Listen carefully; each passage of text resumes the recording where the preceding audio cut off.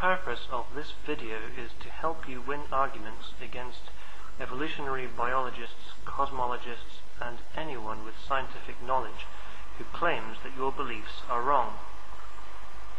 The first thing to be aware of is that if you pretend to know more about a subject than you actually do, you might seem stupid.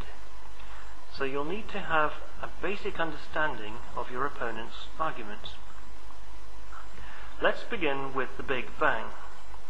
Cosmologists believe that the universe began to exist 13.7 billion years ago. They call what happened the Big Bang. This name is a bit misleading because it implies an explosion that you might be able to see. What they believe is that all the matter, energy, time, and space had a beginning. There is no such thing as before or outside. So when you say, everything has a cause, so what caused the Big Bang? You show that you don't know that time itself began at that point. You need to remember this. Perhaps at this point you are wondering, why do they believe this when the Bible suggests that God created everything 6,000 years ago? They look out into the universe, figure out gravity, the speed of light, the motion of planets, stars and galaxies, take millions of measurements, make as many if not more calculations, cross-reference, check and recheck, and see what the evidence suggests.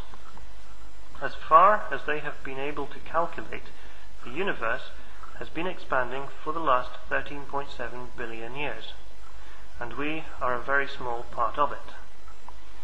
Cosmology is just one branch of science. It is not clearly defined and merges with astrophysics, astronomy, physics, chemistry, and biology, to name but a few. Most scientists agree with the conclusions of other branches of science, not exactly through faith, but more through an understanding of how science works. Basically, you watch carefully what is happening, make notes, devise experiments, ask questions, learn from past mistakes, check again, write down the conclusions, have a guess at what might happen in a situation based on previous research, build hypotheses, and if they turn out to be wrong, find out where it went wrong and continue to refine. Science is a continual process which strives to get closer to a complete understanding of how everything works, from subatomic particles through living organisms and all the way to the universe itself.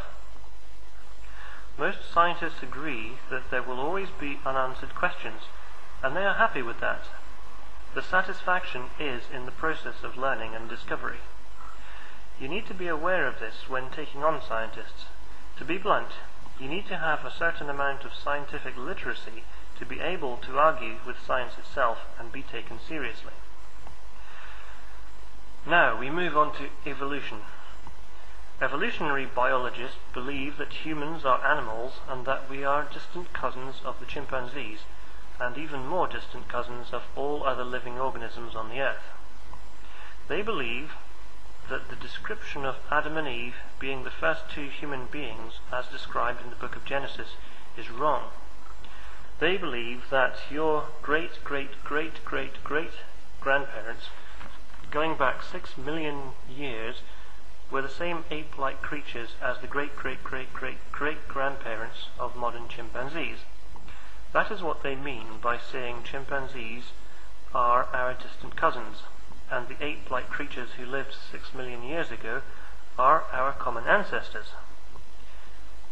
Here is a little thought experiment.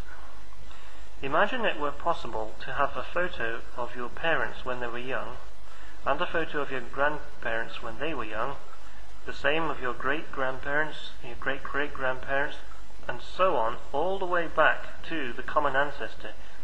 You would have a stack of 300,000 or quite probably more photos to look at. If you laid them out side by side in the right order, and then go to the earliest ones from 6 million years ago, pick a dozen or so generations, they would all look like the same ape-like creatures, which don't exist anymore. There would be small differences in facial features, but they would look like the same animals.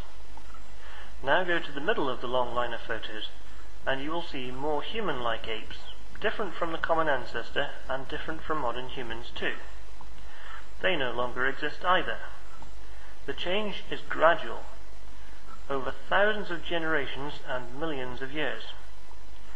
This is what evolutionary biologists believe, and it is worth knowing this if you wish to argue with them and be taken seriously. The reason they believe this is based upon fossil records, carbon dating, and the fact that our DNA is more similar to chimpanzees than any other creature alive today.